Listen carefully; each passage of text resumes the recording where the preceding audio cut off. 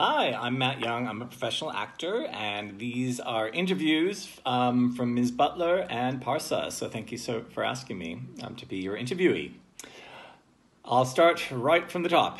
How did I get into acting? Well, I'm the youngest of four kids, and I did everything because my siblings did it. I played the same sports that they played. I played an instrument because they played instruments. Basically, I did everything they did, and then I did a play when I was in year 6 because that's what all of my siblings had done.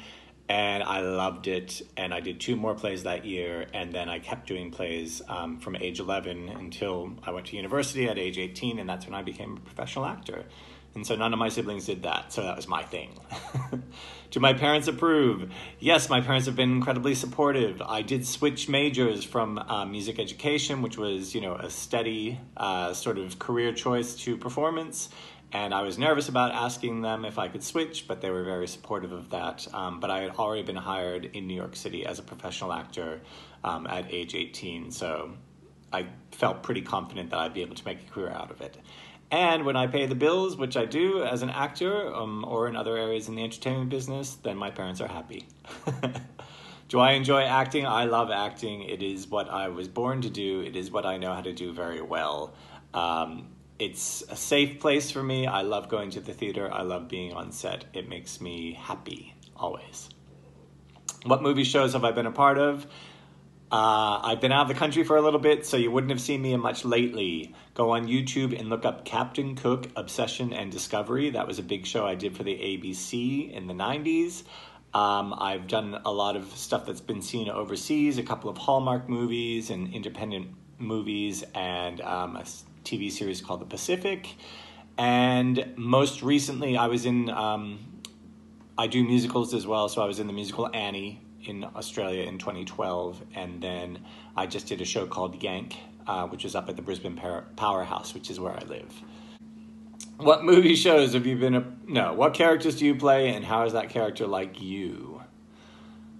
Okay, I play soldiers and teachers, maybe professors, so authority figures, because if you saw me in real life, you would see that I'm 6 foot tall, I'm 100 kgs, so I'm an athletic sort of person, so a lot of it has to do with just how you look. That's what the camera sees, especially for film and television, and those are the characters that you play. How are they like me? They're like me in terms of my physical characteristics. Also, they usually have a pretty good sense of humor. What do you like about your character? I love characters that have a sense of humor, but also I like characters that are complicated.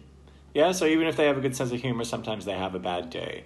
So if you watch Captain Cook, for example, I'm very stoic in that, which means that I'm very...